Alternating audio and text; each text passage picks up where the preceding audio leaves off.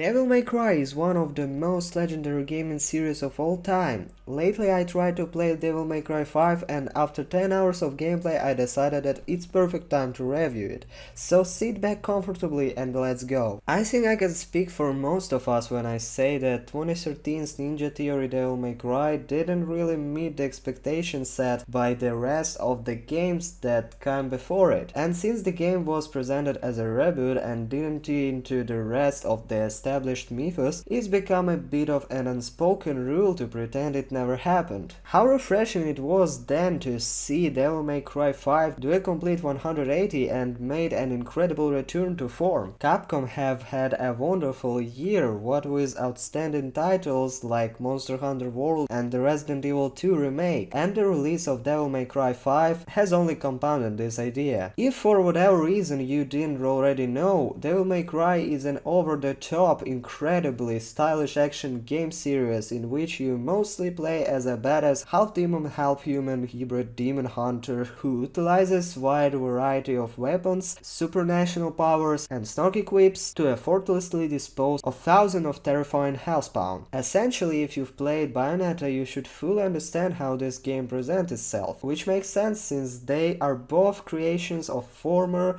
Capcom employee and founded of Platinum Games Hideki Kamiya. This of course is to say that style is far more important to those that develop these games than substance. The stories are often considered weak and flimsy and characters and their motivations can be seen as flat or one-dimensional. However, if you're of the opinion that these criticisms make for a bad experience, then you really don't understand the point of these creations.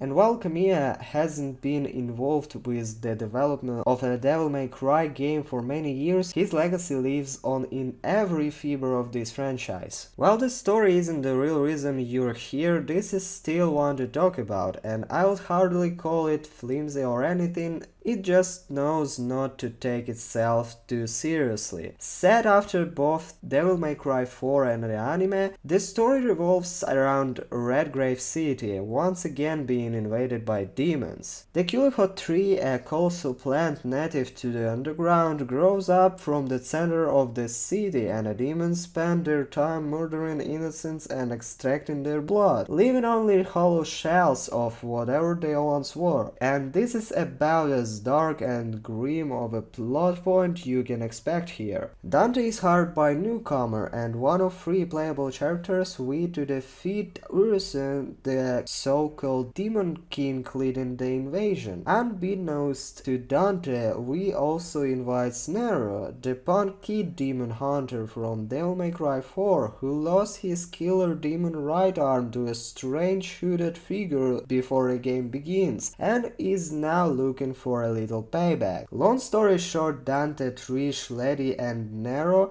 all get their asses handed to them by Urizen, who is absorbing power from the Qliphoth and seems near on unstoppable for the majority of the game. It takes Dante unlocking his true ultra mega powerful super Sega Devil Trigger mode to defeat the Usurper. In a twist that shocked all 3 people that have never heard of these characters, Urizen turned out to be Dante's brother Virgil, who discarded his humanity in an attempt to become more powerful than his twin brother and finally defeated him. This humanity manifested as Weed, who swoops in before Dante can finish Urizen for good and fuses back with him, once again forming Virgil. Oh, and Virgil is Nero's dad, but a lot of people already suspected that. The final battle has Dante and Virgil on the brink of killing one another before Nero steps in, awakening his own Devil Trigger power and stopping the fight without any casualties. The 2 brothers then agree to leave this rematch for another time while they'll deal with the demon invasion, venturing on their own into the underworld to cut the Qliphoth off at the root and seal the connection between both worlds, leaving Nero to look after the human world until they inevitably return. Gameplay is split up into 3 unique styles spread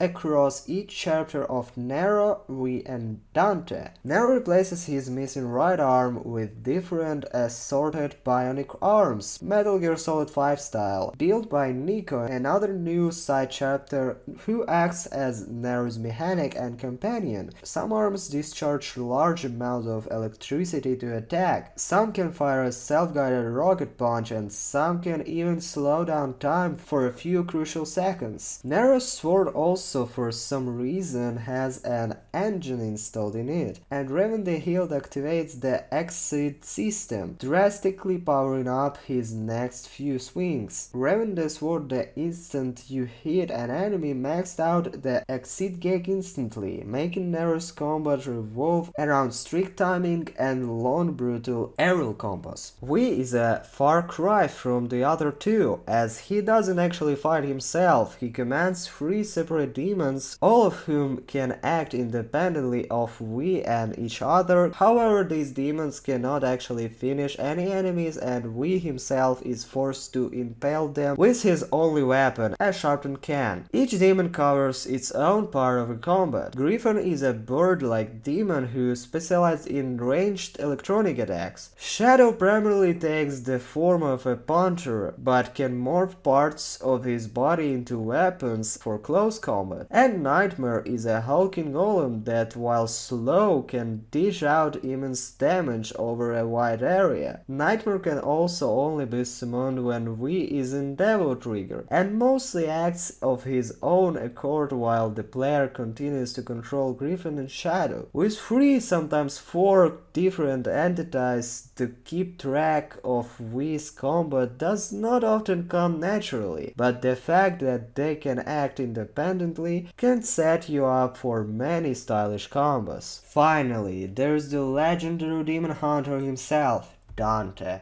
whose combat revolves around switching between his 4 unique combat styles as well as his melee and range weapons. Trickster style is fast and allows Dante to dodge around the arena at high speed to avoid damage. Swordmaster gives him many new powerful tools for close quarters combat. Gunslinger powers up his ranged weapons in various ways, and Royal Guard gives him access to a block and parry system, rewarding high skill and patient play. The ability to swap between these styles and weapons on the fly is the key to Dante's combat, but since each option has a fully fleshed out moveset associated with it, it can be difficult to remember what all your options are, and being overwhelming in the beginning is very likely. However, this also makes Dante's combat potentially the deepest, and utilizing all those options to their fullest really makes you feel like the badass demon killer he is. Overall, I really recommend everyone to try at least this game, cause in my opinion it is really underrated. Have a good day everyone, and I'll see you in the next video.